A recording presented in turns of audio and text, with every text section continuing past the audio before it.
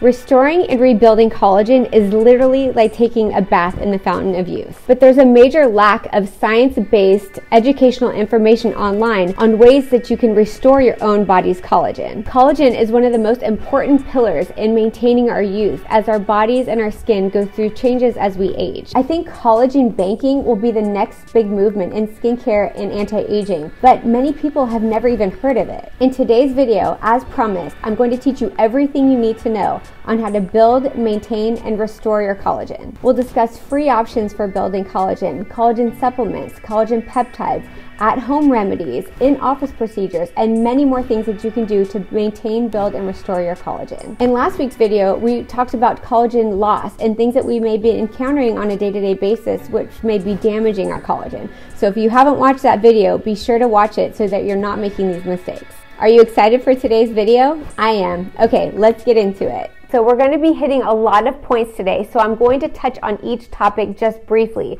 But if any of this interests you and you want to hear more specifically, drop a comment in the comment section so that I know what you want me to teach you about. So what is collagen? Collagen is the major structural supporting protein in our skin, and it lives in the extracellular matrix of many of our tissues in our body, not just our skin, but our cartilage, our ligaments, our muscles, our eye. There's so many different organ systems that use collagen, but of course, as a dermatologist, I'm going to talk about collagen in the skin. So collagen is an extracellular matrix protein that is comprised of a triple helix of parallel polypeptide chains, and it's mainly comprised of proline, hydroxyproline, and glycine, and it's in a triple helix structure, and that is a molecular structural motif of this very valuable protein that we lose as we gain wisdom and have birthdays, but there are ways to increase synthesis and protect the collagen stores that we have. How is collagen created? Collagen is created inside the cells, the fibroblast cells, which are the cells in the skin that produce collagen, and inside the cell, intracellularly,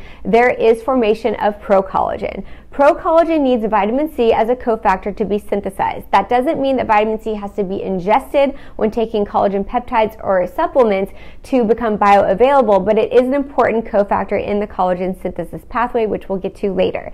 After the procollagen is made inside the cell, it gets transported outside the cell into the extracellular space, and it gets converted into tropocollagen. Tropocollagen then gets cross-linked to form collagen fibrils, and then those get together and synthesize and get packaged and bundled into collagen fibers. Collagen fibers are the major structural supportive protein in our skin, in our extracellular matrix. Babies and kids have a ton of it. We start to lose it as we gain wisdom and have birthdays, and it becomes, instead of these very strong, supportive collagen peptides, they get fragmented and they get degraded and they get damaged by free radicals or UV light or blue light from our devices or environmental toxins or pollutants or foods that we're eating with high glycemic indexes, which are going to glycosylate them and cause damage. So you want strong structural supportive collagen peptides. Proteins, and when it gets degraded, they become dysfunctional, flimsy. Then we start to get lax skin, we get fine lines and wrinkles, our pores get stretched out, acne scars start getting stretched out. So when we do things to build up our collagen stores, all that gets better. Is it too late for me to rebuild collagen in my 40s, 50s, 60s, 70s, and beyond? And the answer is no. You guys have to remember, your skin is a dynamic, breathing, living, responsive organ system. It responds to stimuli. It responds to trauma. It's an alive, dynamic organ system. So if you start taking care of your skin later in life, and say you've thrashed your skin up to this point and you've never used sunscreen, and now you want to turn things around, now that you've hit 50 or 60, and you want to start using medical grade skincare products, and you want to start using photo protection and sunscreen and doing lasers to reverse that sun damage, it's never too late. You should see some of the patients that I see in my office who just started caring about their skin in their 6th and 7th decade in life, and you should see the responses that I see. I just had a woman just yesterday who came in who's almost 70 years old, and she said up to 1 year ago she never cared for her skin, and now she's using medical grade skincare products, she's using MDR, she just had her first CO2 laser 1 year ago, and her skin was flawless. People stop her in restaurants and in the store to ask her what she's done for for her skin. So it's not to say if you've never taken care of your skin that you can't be responsive. I've had patients come in their 70s saying, oh, Dr. Capel, can I not have thermage? Is it too late for me to stimulate collagen? Absolutely not. It is never too late. And you should see some of the transformations that I see in my office from some of my more mature patients who never took care of their skin before, who've completely changed their skin and turned it around. Let's talk about collagen myths. Collagen myth number 1, I'm too old to stimulate collagen. That is absolutely false. As I just talked about, it's never too late. Your skin will respond, and it's never too late to stimulate collagen, and we can do it in someone who is 100 years old and beyond. So never think that. Collagen myth number 2, collagen supplements don't work. Now, there is a lot of controversy about collagen supplements, and because the studies are heterogeneous and because a lot of them are produced by manufacturers of collagen supplements or collagen peptides, there's skewed data. But I can tell you, as a provider who sees hundreds of patients each week, who has been in practice almost 20 years, anecdotal data, seeing it day in and day out, and taking collagen peptides myself and kind of testing it and taking a break and seeing what it does to my skin, I can assure you that collagen peptides, when it's the correct formulation, seeing patients who do take collagen supplements, especially after their skin is upregulated to synthesize collagen, for example, after a thermage procedure, after a laser resurfacing procedure, after a peel, or after starting them on skincare products that have active ingredients that upregulate collagen synthesis in the skin, they absolutely respond to collagen supplements and collagen peptides. That's not to say that is a true statement for all collagen peptides or supplements, and I'm not going to promote one brand or another because I'm not sponsored, but there's a lot of marketing out there, a lot of brands that will just take your money and do nothing, because it's really imperative that a collagen supplement has certain things. It must be hydrolyzed, the bioavailability must be optimal, it must contain the peptides in small enough fragments so that they can be taken up by the bloodstream through the GI tract and transported to the skin, where they're upregulated to be taken to where the fibroblasts, the collagen producing cells, take those peptides and translate them into collagen proteins. So it's a loaded question, but it is a myth to say that collagen peptides and supplements don't work. Some of them may not, but a lot of them do, and you just have to find the right one. Another collagen myth that I see is you have to take collagen with vitamin C. That is untrue. As I mentioned before, in the collagen synthesis pathway, vitamin C is an important cofactor in the synthesis of collagen, but that is different than needing vitamin C to be ingested at the same time as collagen peptides to be absorbed and bioavailable for uptake through the GI tract. So they don't have to be taken together. But yes, vitamin C is an important cofactor in the collagen synthesis pathway, but it is not true to say that you need vitamin C to uptake and absorb collagen peptides or collagen supplements. Another collagen myth is that liquid collagen peptides are better than solid or powder state collagen peptides, and that is untrue. They've actually studied this, and the increased bioavailability of powder supplementations of collagen peptides is more effective and efficient than the liquid form. So hydrolyzed, you want the solid or powdered state instead of the liquid state of collagen peptides. And then last but not least, they've done studies, bovine collagen peptides are more effective than marine or other forms of collagen peptides, even plant-based. So sorry to say, but they've done investigative research on this, again, heterogeneous studies, but even a meta-analysis and anecdotal data, and also seeing patients who I see in my office who have in-office procedures, and I switch them from their liquid collagen peptides or marine collagen peptides and put them on the vital proteins, bovine collagen peptides, their skin actually responds better, and they will report back to me that they see, an increase in their skin's elasticity and the fullness and the smoothness and texture of their skin. You always have to be careful with citing studies online, because you can look on Google and see all kinds of scientific literature, but again, there are heterogeneous studies. They're not comparing apples to apples. And also, I happen to have this right here. This is a peer-reviewed journal. This is Lasers in Surgery and Medicine, and you have to be a member of ASLMS in order to receive this journal. So ASLMS is the American Society for Laser Medicine and Surgery. There's one for the American Academy of Dermatology, which we call the JAD, or we call it the Blue Journal. There is the Dermatologic Surgery, which is the periodical or the peer-reviewed literature journal for the ASDS, the American Society for Dermatologic Surgery. Case in point, what I'm trying to say is this is peer-reviewed literature, guys. When you guys are citing studies because you're doing a Google search and you're saying, oh, well, there's this study that showed that, this collagen was better than this collagen supplementation, usually those are manufacturers of those products that are promoting those studies and having these third-party, companies run these studies for them, and then they, post them all over the internet. In order to get published, this is real peer-reviewed journals and articles and studies. In order to get published in one of these guys, usually the general public doesn't have access to these. You have to pay to be a member of the society. You have to show your board certification and your credentials to even become a member of these societies. And when you're a member of these societies, you get the real peer-reviewed journal articles. Like this is what they really look like. This isn't the stuff that you guys are seeing on Google when you're doing your searches for collagen peptides. I mean, look at this. This is evaluation of cutting efficiency and thermal damage during soft tissue surgery with a 940 nanometer, that's the wavelength, diode laser, and ex vitro study. So this is what a real peer-reviewed journal article and study looks like. Not the ones that you guys are referencing when you're saying, oh, I read that this study showed that this collagen supplement does, this.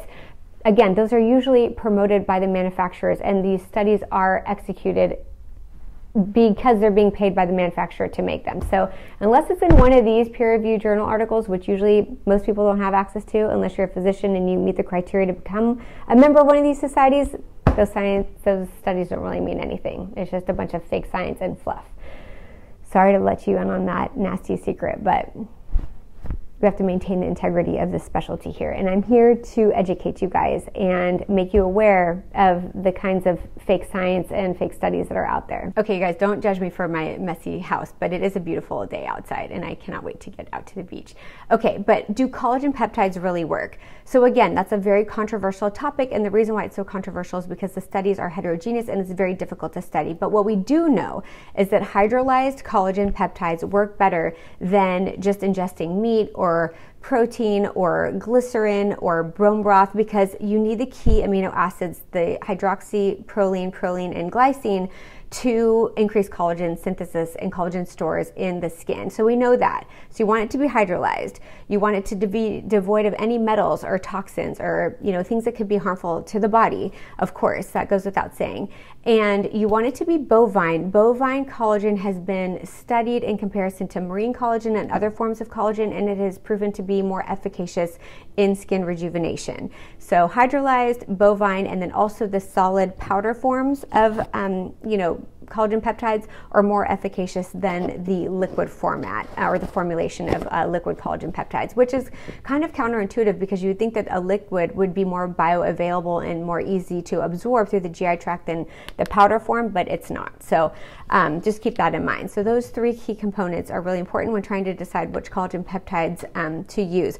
I use Vital Proteins collagen peptides. I'm not sponsored by them. This company doesn't even know that I exist. But as a YouTuber and as a physician, I have taken an oath to never do paid partnerships. I don't do sponsorships. Even if this company wanted to pay me, I would refuse payment because I want to recommend what I truly feel is best for my patients, not because I'm in contract or getting some big check from the company to do so. And I think that sets me apart from most dermatologists and physicians on YouTube these days. It's either you have physicians who are on YouTube and taking paid partnerships, or you have physicians who are not on YouTube who just recommend what they truly feel is best for their patients and are actually seeing patients day in and day out in their clinics. They're not at home making videos all day.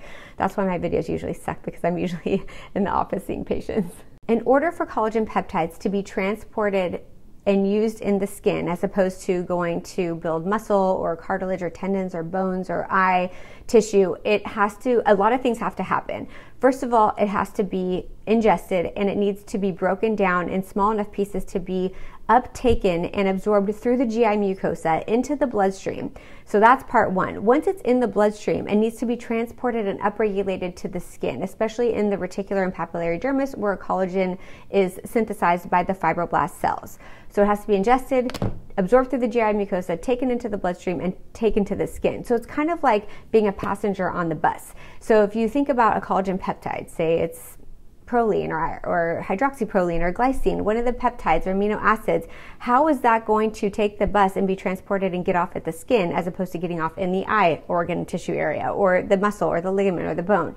This is what I've found through just research studies that I actually conducted when I was in medical school and back in the day. When your skin is upregulated to make collagen, there's more of a demand. There's like a sink is what we call it in science. When something is drawn to something, there's a need for it, there's a demand for it, there's an upregulation and an uptake in the peptides when that organ system has a higher demand for it because it's stimulated to make more of that protein. So say you do a Fraxel and your fibroblasts are wanting to make more collagen and you ingest collagen peptides that are bioavailable, they get transported through the bloodstream, they're going to be more transported to the skin as opposed to the other organ systems because there's a higher demand for it because the skin has been stimulated to make more collagen. So I hope that makes sense. So Justin's sitting here making sure that I stay on time. You get in it, babe. But this is how I take my collagen peptides. I love this. What does this mug say? Good things come to those who work their asses off. I put 1 scoop of my Vital Proteins collagen peptides in my green tea. I use this scooper because it used to come with a plastic scooper, but you don't want it to. You don't want that in your collagen peptides. And I just take it with my green tea. He's mad at me because I'm late for brunch. But anyway, this is how I take my collagen peptides. I do 1 scoop in the morning and 1 scoop in the evening. Sometimes I do it with, what do we drink at night for our tea? Like a chamomile tea, our nighttime tea. And I usually put 1 scoop in my nighttime tea and 1 scoop in my morning green tea. And that's how I take my collagen supplements. Okay, we're going to go. Thanks, BDs. Thanks, my BDs. So at-home devices, do those work? So unfortunately, I see a lot of my dermatology colleagues being affiliates and in paid partnerships and contracts with at-home devices that are very expensive. They're getting huge checks and cutbacks from these companies. But to be honest, I don't think that many of my esteemed colleagues would recommend at-home devices. They can be very expensive. They take up a lot of your time. And I don't think a lot of them have been shown scientifically to increase collagen stores in the skin. We have to be careful with a lot of these at-home LED devices because they can cause hyperpigmentation, brown spots, melasma. I see patients every day in my office who come in for laser treatments for hyperpigmentation and brown spots that they say that they've noticed after using these at-home devices, especially the light therapy ones. So just be careful because it can, cause hyperpigmentation and you get an at-home device to stimulate collagen and tighten your skin, but instead you get a bunch of brown spots. So just be careful with that. The at-home devices that work a little bit better are the microcurrent devices. However, those just cause muscular contraction to lift, tighten, and pull and tighten, but again, they don't last more than 24 hours. At-home devices has no FDA regulation or no accountability, and any company can say any device does anything without really any ramifications if there's any complications or lack of response or lack of results or any deleterious outcomes. So just be careful with at-home devices. Best diet for maintaining and building collagen. So you want a diet that's rich in antioxidants, green antioxidant and superfoods, green leafy vegetables. Those are packed full of antioxidants that are going to be free radical scavengers. It's going to bind up free radicals that can otherwise denature, degrade, and fragment collagen. So you want to also try to avoid dairy, especially dairy with hormones. You want to avoid high glycemic index foods because glycosylation of the collagen molecules can increase its degradation and dysfunction, causing fine lines, laxity, wrinkles, and saggy skin. Okay, topical collagen creams. Do they work or are they a waste of money? The problem is that collagen is usually such a large molecule that it's not going to be absorbed or pass through the epidermis and get into the dermis where it needs to be. It may have some humectant effect on the skin, like hyaluronic acid. It's also a very large molecule. Collagen on top of the skin is not going to be absorbed and transported down into the reticular and papillary dermis in the skin. It's just too big. So what do I do at home for collagen boosting as far as skincare is concerned? Of course, tretinoin is something that every dermatologist loves.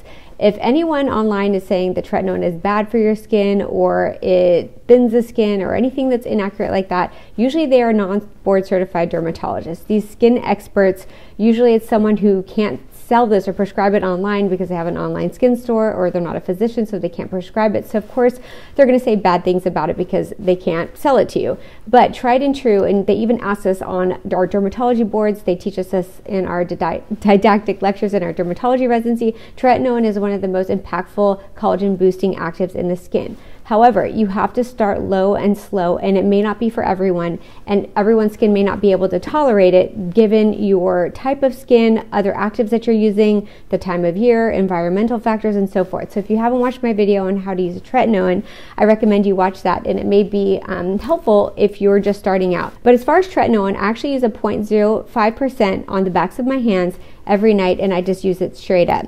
As far as my face, I use a 0.025% tretinoin, and I mix it with my NMF hydrator, and I just do that once a week. 2 pumps of this, pea-sized amount of the tretinoin, and chef's kiss. It just does wonders for my skin. Now, on the nights that I don't use my tretinoin, I use my full MDR skincare line. I wanted to engineer a skincare line because I've studied the skin for decades of my life, and as a Mohs micrographic skin cancer surgeon, I spend a lot of time looking at skin under the microscope. When I was fresh out of my fellowship and residency, I was poached by numerous big pharmaceutical companies asking me to formulate and engineer skincare products for them. They wanted to cut corners, and they basically just wanted to use the information in my brain to formulate for them so that they could, sell skincare products to the masses or white label or whatever. But instead, I wanted to engineer a skincare product in a line that had integrity, that had scientific backing it up, and that stayed on top of science and technology and new discoveries made in the skin. It's really fun and creative for me, but also making these products for my patients and seeing the effect that it has on them. I could spot somebody on MDR skincare the minute I walk through the door at a new patient consult because they just have this glow to their skin. Their skin is like healthy from a cellular level. There's no makeup, there's nothing needed to cover up blemishes, and their skin just is beautiful, and it's something that comes from within. So it's really rewarding for me to have the skincare line, and because I know what's in these products and I know what other skincare lines lack, it's hard for me to deviate from using these products. One of my favorite collagen boosting skincare products is the RXR Retinol. The RXR Retinol has a microencapsulated vehicle delivery 1% retinol that packs a punch with efficacy because it's a smart retinol. It does all the things that we want a vitamin A derivative to do without all that sensitization and irritation that vitamin A derivatives can cause.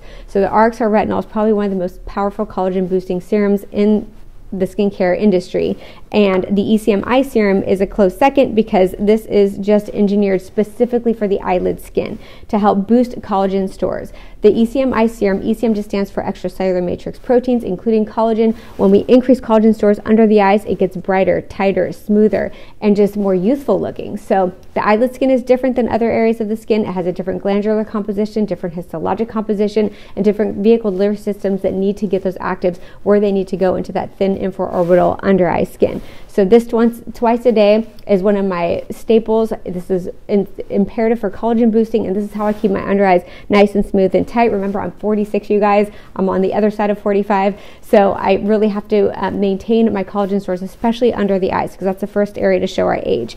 In addition, vitamin CFK is a collagen boosting CoQ10 multi-antioxidant L-ascorbic acid containing vitamin C blend that helps boost collagen stores. It's also great for anti-aging, anti-melasma, fine lines, wrinkles, all the things, and it's great for my beauties with sensitive skin.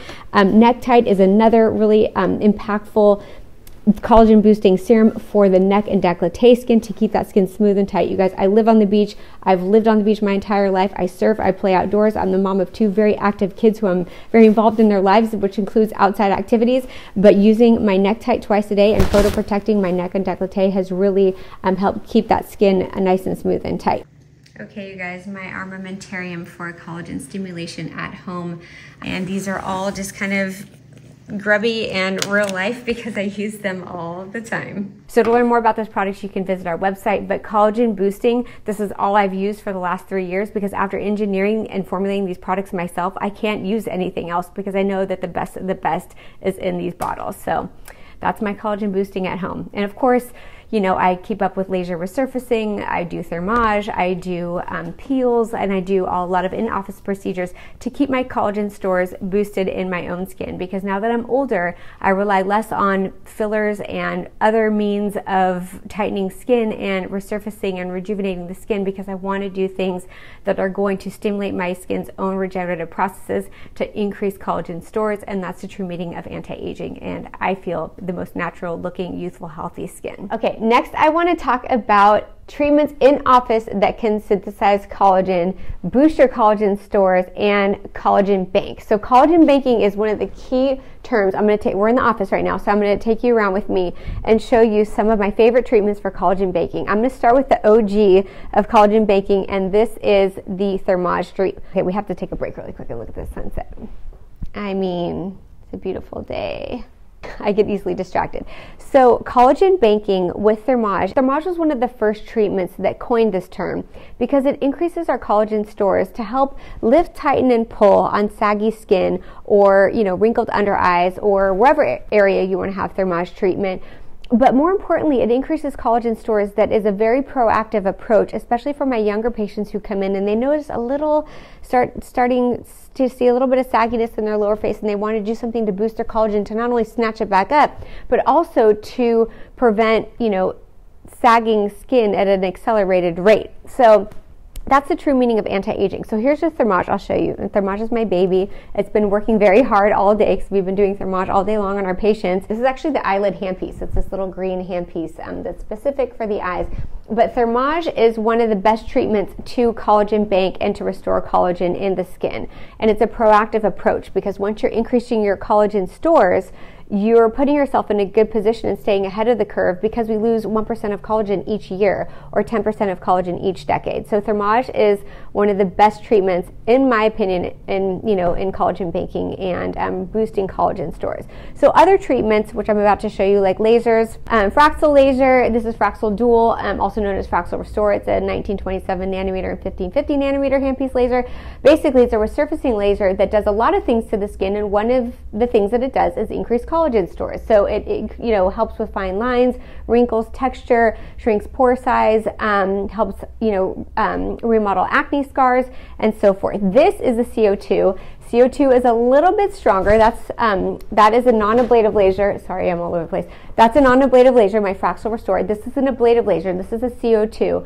CO2 helps increase collagen as well, and the skin helps remodel scars, helps to smooth fine lines and wrinkles, helps to improve texture. So this guy is a little bit bigger gun than this guy. Both are amazing. Both are my workhorses in my office, along with Thermage. Sometimes we combine Thermage with Fraxel, or combine Thermage with CO2. We'll call it ThermoFrax or ThermoCO2. This is the Clear and Brilliant, and Clear and Brilliant is a light resurfacing fractionated laser that helps do a lot of things. It helps with pigmentation, texture, pore size, and it also increases collagen. There's like no pain or downtime with the Clear and Brilliant when done correctly, which is a really great treatment to increase collagen stores.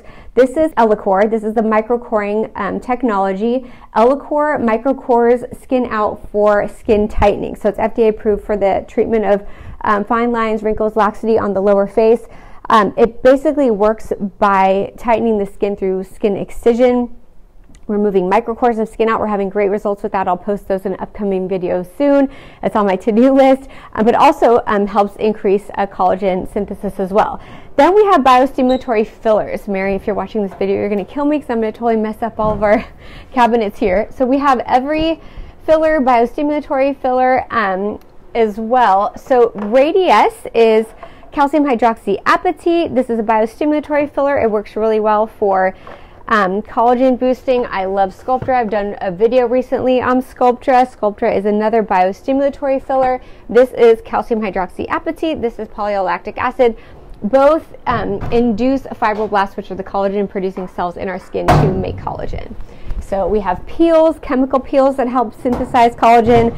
I'm not a big fan of microneedling, but microneedling in theory can stimulate collagen. We also have PDO threads that can help stimulate collagen. Lots of different ways that we can stimulate collagen and boost collagen stores in our office. PDO threads are threads that mechanically lift, like we could do like a little lifting or neck tightening or even like brow lift, or lots of different things that we can do with PDO threads, but it's like a slow depot of filler and biostimulatory filler, so that stimulates collagen synthesis too. I don't have a soft wave or an Ultherapy. They're not my favorite energy-based devices. I love a Thermage a lot better, which is why Thermage made the cut for being in my office, but those are also energy-based devices that can stimulate collagen synthesis too. Easy Gel. So this is another gel-like biostimulatory filler that uses your blood components like platelet-rich fibrin, platelet-rich plasma, and it's combined with a biostimulatory filler to stimulate collagen synthesis in the skin. I haven't decided if I'm a fan of it yet or not. We're actually going to kind of play with the Easy Gel in our office and see if it is what it's hyped up to be. If any of you guys have had Easy Gel and have great things to say about it, I would love to hear.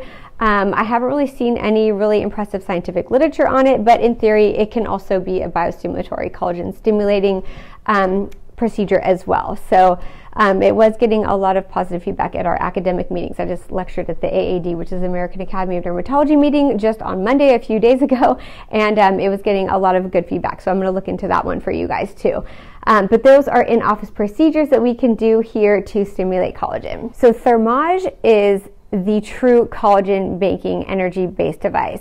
It is the device company that coined the term collagen banking because it increases your collagen stores so much that it is one of the most potent, proactive treatments that you can do to really maintain your youth. And it's the true meaning of anti-aging. I've had Thermage done 4 times in my life. I did it at 30, 35, 40, and 45. And it's one of the best things that I've done to keep my lower face collagen stores up, and also under eye as well. Keeping the under eye nice and smooth and tight with Thermage is one of my favorite treatments for it. A lot of providers don't do that under the eyes because they're uncomfortable putting an eye shield in, and they're not very, comfortable treating the eyes. If someone's not comfortable treating the eyes, you don't want them touching your eyes. Last but not least, the question of the day is, does self-tanner cause collagen breakdown? So you've heard of the sugar sag, and the DHA, which is the sugar that makes our skin have a non-UV tan, can actually be glycosylating and glycating the skin collagen proteins and increasing their breakdown and causing skin laxity and texturized skin. So this is terrifying because as a proponent of non-UV spray tans, I've been getting them since college. It's hard to say, and honestly, I'm terrified by this question, and I'm hoping that it's not a true phenomenon. But what I can say is trying to analyze the situation as a scientist and as a doctor and as someone who's studied the skin extensively for 20 years, I can say that the DHA is the sugar that is known to dye our skin and give our skin that beautiful bronze tan look.